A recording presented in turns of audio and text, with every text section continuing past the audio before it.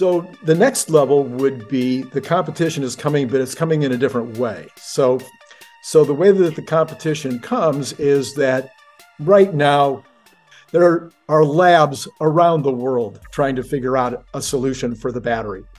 There are companies around the world trying to figure out how can we do battery storage, because I think everybody agrees we're going all electric. This is not in question. We're going all electric. So if we're going all electric, there's going to have to be batteries. And the batteries are going to take care of the problem that there's not wind 24/7, there's not solar 24/7. So what do we do? How do we capture that energy and also use software in order to make sure that it's being distributed at the right time when it's needed? So those are things that Tesla is going to shine on. I don't see them ever being caught in this type of thing. However, there is going to be other ways to store this energy. And there's going to be a bunch of them. So, for instance, one of those they call gravity batteries. You've probably read about gravity batteries. Yep. They're developing all kinds of new gravity batteries. The most likely one and the hardest one to do is water coming off of a cliff, we'll call it, coming out of a pond onto a cliff and then being pumped back up into the pond. This is probably the least expensive way to do gravity storage, but it's also, you have to have the cliff and a pond. you have to have the water and you have to have the cliff. So it's a little hard geographically to come up with a bunch of this. But you take that same cliff and you now drop rocks off of it. Big monster boulders or pipes or whatever you want, pipes filled with sand or something. You have a heavy object. You drop the product off the side of the cliff during the day when you need it, and you during the night when you need it, and you pump it back up to the top. Just for the audience, as the object or water falls down the hill, it turns some kind of device that basically becomes a turbine or whatever and generates electricity. And then when you're pushing the stuff back up the hill, you basically run the thing the other direction and you put energy back in to store the energy back up. Right. So I'm going to disagree with you on this, that as the cost of batteries comes down and the cost of battery electric storage gets more and more competitive, and these other ideas are not going to become less expensive. They're not going to become more competitive. They're going to become less competitive over time. And it doesn't matter. There is ample battery storage competition for Tesla. LG Chem makes battery storage products. CATL makes battery storage products. Other companies make battery storage products. Tesla's moat there, if we're going to say that, is their software is better. And I think also their manufacturing is more efficient. So far. Definitely. But Tesla doesn't usually gets better at its manufacturing over time. Iterating is important. I think the Chinese in particular and the Koreans are very good, and there's a good chance that they'll come up with that. But the reason why I think that matters less than others might think is because we need 300 terawatt hours of batteries deployed. I think that's a deployed. That's a total. Number. That's a total deployed number. Right. So by the time you get to 2030, and you're producing, let's say Tesla's producing 3 terawatt hours worth of products a year, and the rest of the world is producing, with Tesla together, everybody's producing 10 terawatt hours a year.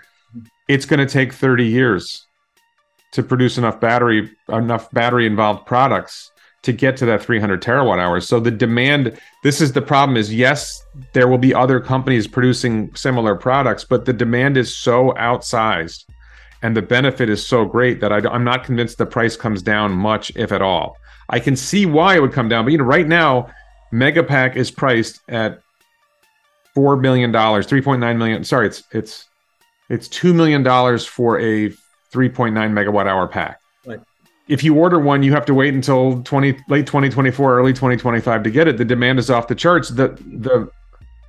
The value proposition for somebody buying a Megapack is so great that people are buying it at the current price. And I don't think that's going to change. The cost of electricity, this is one of those things, like the cost of current grid electricity is going up. Until we scale solar and wind maybe to such a really high volume that they're the bulk of the energy that's generated, the competition is really coal-based electricity, natural gas-based electricity, oil-based electricity. Thinking of the competition as gravity battery storage or other companies making batteries misses the point that the real competition, that all these environmentally friendly and sustainable energy solutions are competing together to displace old energy, to displace old transportation. And until they reach a much larger share of the market, which I think is significantly after 2030, there's no downward pressure on price from competition, because they're all making a lot of money competing against the fossil fuel-based industry.